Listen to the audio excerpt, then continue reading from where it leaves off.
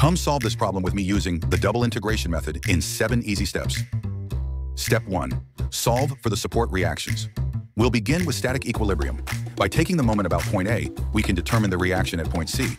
Then, by applying the summation of vertical forces, we can solve for the reaction at point A. Step 2.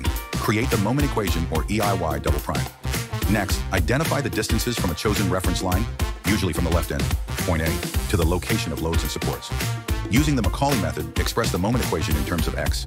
Remember, use the bracket notation open parenthesis x minus a close parenthesis to represent forces acting beyond point A. Step 3. Integrate to find the slope equation, or EIY prime. Now integrate the moment equation with respect to x to obtain the slope equation. Don't forget to include the constant of integration, C1.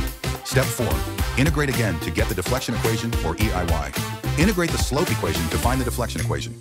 This time include another constant of integration, C2. You now have the general equation for the beam's deflection curve. Step 5. Apply boundary conditions to solve for constants use, known deflection conditions at the supports. At point A, x equals 0, the beam is pinned, so deflection y equals 0 gives us C2 equals 0. At point C, x equals 8, another pin support, so y equals 0 again. Solving gives C1 equals negative 243.75. With these values, substitute back into the slope and deflection equations to finalize them.